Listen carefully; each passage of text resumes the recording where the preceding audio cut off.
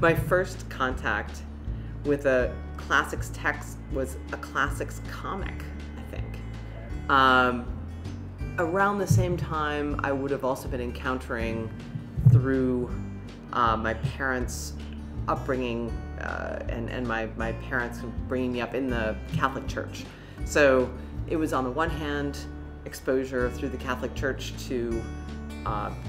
texts like the Gospels that I knew had a history and were written in these ancient languages that no one spoke anymore.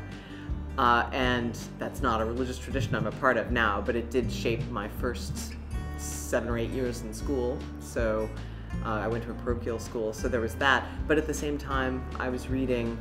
a stack of comics that my grandmother kept in her little summer camp, which was basically a cabin on a lake in Massachusetts, moldering away a stack of classics comics, including the Iliad. So that was part of my kind of 5, 6, 7-year-old exposure to classics as well. But I think, going to school in the 70s, I had exposure to the post-50s and 60s education of my teachers that incorporated a fair amount of Joseph Campbell style exposure to mythology. So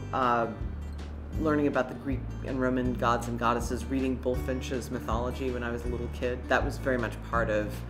the lingua franca when I was in grammar school. So that the mythology as well as movies too. Ben-Hur, I think, was my favorite movie when I was a kid, but I'm not the only classicist to admit with some blushing that it had more of an impact on my visual picture of what the ancient world looked like. And of course that's a really seductive picture, so full of exotic luxury and all kinds of things that as academics you learn to think about very critically, but as a kid you're just wowed by. My family was interested in old movies in a special way, so that gave a special inflection, I think, to my experience and my exposure to mythology in the grammar school classroom. I think the glamour of the Mediterranean and my mother in particular really wanted to travel there when I was a kid, and she had been there when she was in college and wanted to take me and my sister there. So that there was a little extra intensity, I would say, in the way I thought of ancient Greece and Rome as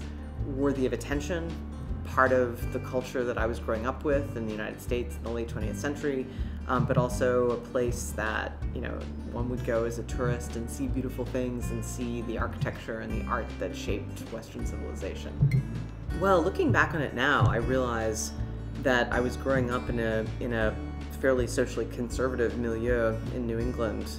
that was reacting against the social changes of the 60s and 70s, and so it was a very self-protective and culturally conservative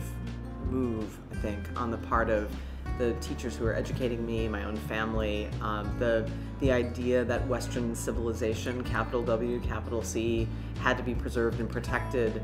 was a central value I think I grew up with that I only learned to think critically about and to question the history of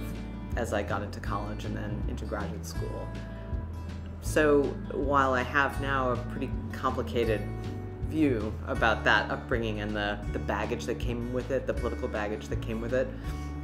I can't say I'm sorry to have grown up with it, because I wouldn't be the person I am now without it.